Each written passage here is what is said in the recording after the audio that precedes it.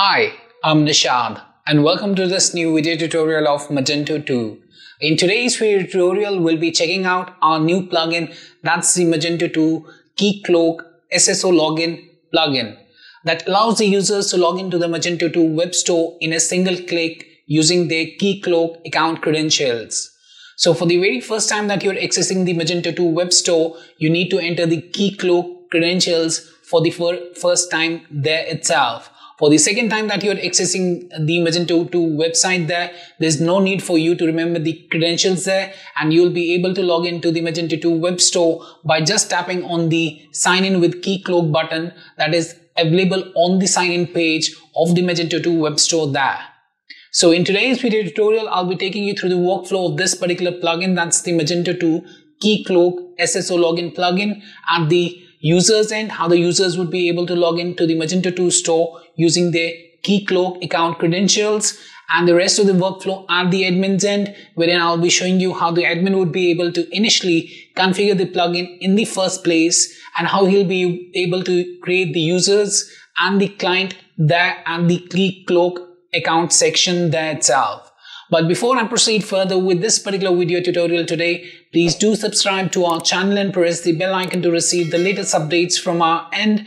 And if you find this particular video helpful, then do kindly give it a thumbs up. So let's hop on to the Magento 2 storefront first, and let's see how the user would be able to log into the Magento 2 web store there using their Keycloak account credentials there itself. So let's hop on to the Magento 2 storefront first, and then the admin backend panel for the rest of the configuration settings there.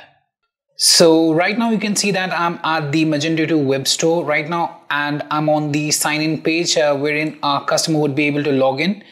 And here you can see that we have provided one option for the users of the Keycloak to sign in with their Keycloak user account credentials there. So here we are having the sign in with Keycloak button.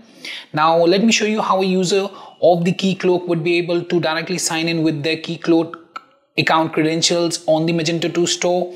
And when they are logged into the Magento 2 web store, an customer account will automatically be created and they'll be registered within the web store there as well, and they'll be receiving an email thereafter to reset their passwords as well. So here's the Magento 2 web store, and what I'll be doing is I'll be tapping here on the sign in with Keycloak, and we are redirected to the Keycloak as you can see, and here we need to enter the account credentials of the Keycloak for the user. So I'll enter John, and I'll be entering the password of John at Keycloak, and I'll tap here on the sign in button.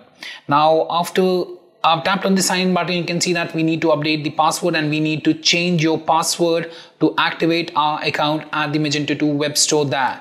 So now what I'll do is I'll be entering the password that I want to set, and then I'll tap here on the submit button. As soon as I tap on the submit button, we'll be registered on the Magento 2 web store and will be automatically logged into the Magento 2 web store as well. So you can see that we have also received one email there.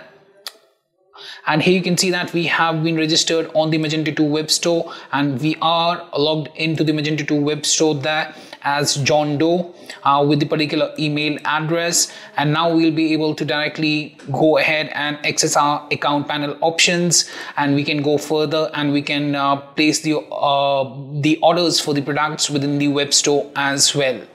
So this was the very first time that we are accessing the Magento 2 store, or we are logging into the Magento 2 web store using the Keycloak account credentials there.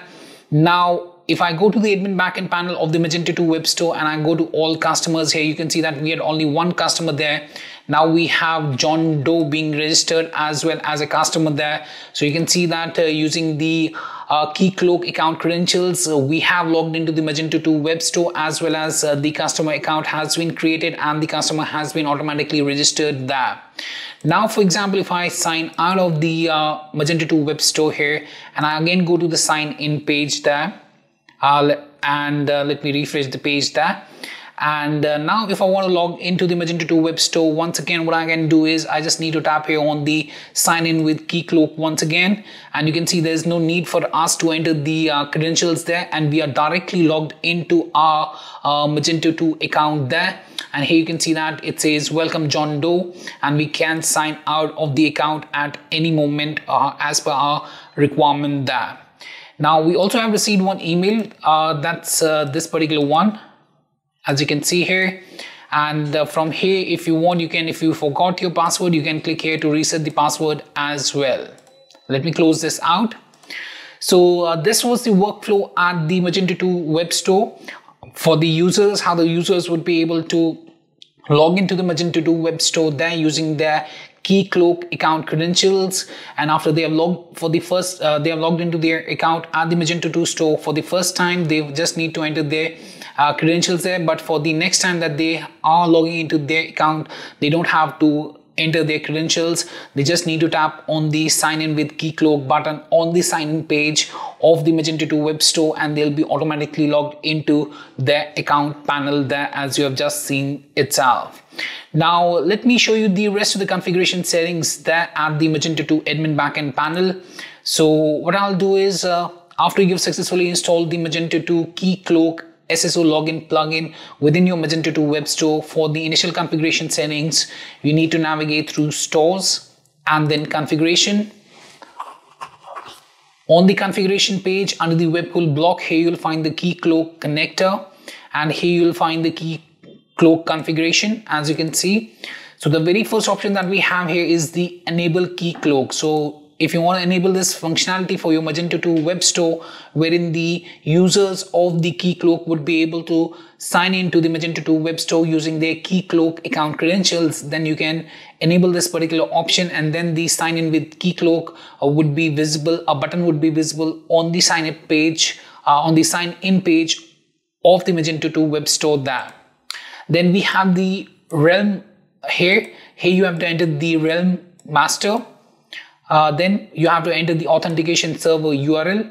Now for the realm master, here from where I've got this, for this what the admin needs to do is he needs to log into his Keycloak admin console. So let me log out of the customer console there, and let me log into the admin console of the Keycloak there. So here you can see that after I've logged into the admin console of the Keycloak as the Magento 2 web store admin, here I have the realm settings, and here I have the name under the general configuration settings, and here I have the name as the master. So I have to enter the same here in the configuration settings. For the realm, I have to set it as master. Then we have to set the authentication server URL.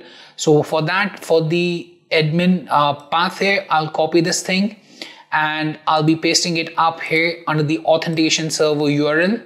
Then we have whether we want to require the HTTPS or the secure socket layer, whether it's required or not. So for now I've set it as none. You can set it as enabled as well. Then we have the public client. You can set it as yes or no as per your own requirement there.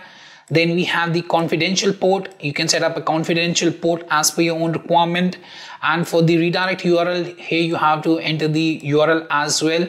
The same URL that you have entered within the authentication server URL, that needs to be pasted here. And then we have the client ID.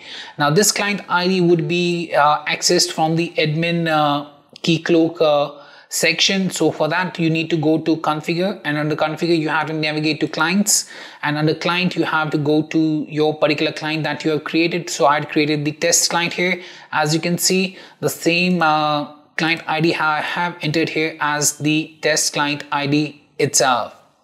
And then what you need to do is you need to tap on the save configuration button to save the configuration settings. Now coming back to this particular section, now let me show you how we can create a client. To create a client, you need to tap here on the create button that you can see on the top right hand corner of the client section. So if I tap here on the create client, you can import the clients as well using a particular file. Otherwise, if you want to create a single client, you have to enter the client ID, choose the client protocol, and set the root URL of your Magento 2 web store. So if I check, here is the root URL of my Magento 2 web store. that needs to be entered here, and then we need to tap here on the save button. After we have saved the client for the test client, let me edit the test client that I had edited. Then you have to set the valid redirect URL. So you will set up the store URL and the web origins as well. So for more details on setting up the valid redirect URLs and the web origins, you can check the user guide that I've attached within the description of this particular video there. And after setting these things up for the client, you need to tap on the save button to save the client there. So that was how we can create a client. Now, how to create a user? To create a user, what you can do is you can go to the users section. Here you can tap on the view all users. To add a user, you can tap here on the add user. To create a user, for example, I want to add Smith. So I'll set the username as Smith. I'll set the email of the user, first name, last name, and then I'll tap here on the save button. So these users can be added manually as well, or these users are added when they register themselves at the Keycloak end itself. So whenever those are users who have registered themselves, those users would be visible under the users section. Otherwise, if you manually want to add the users, you can do that as well. Now for the edit users, you can also go to the credentials section and you can set the password for them as per the requirement as well, and then you can tap on the set password as well. So for example, I have created this user, that's the Smith Doe, and I've set the password for the same. So using this username, that's Smith, and the password, now I can log into the Magento 2 web store there, and I can create an account there using my Keycloak account credentials there itself. So this was the end of the Keycloak, where I showed you how we can create the clients and how we can set up the users as well. Now let's come back to the configuration settings. So we are done with the configuration settings as well. So after you are configured the configuration settings here, you just need to tap here on the save configuration button to save the configuration settings. Now let me log out of the particular section here, and let's go back to the sign in page where we have this sign in with Keycloak. So yes, that was much about the video there, and I hope that this particular video helped you out in understanding the workflow of this particular plugin at the users end, how the users would be able to log into the Magento 2 web store using their Keycloak account credentials. Apart from that, I also showed you how the admin would be able to initially configure this plugin from the admin backend panel of the Magento 2 web store there. If you still have any questions, queries, suggestions, or requirements regarding this particular plugin, then you can anytime get back to us at support@webcool.com, or you can raise a ticket at webcool.ubdesk.com as well. Apart from that, if you find this particular video helpful, then do kindly give it a thumbs up. And lastly, thanks for watching this particular video, and have a great day ahead.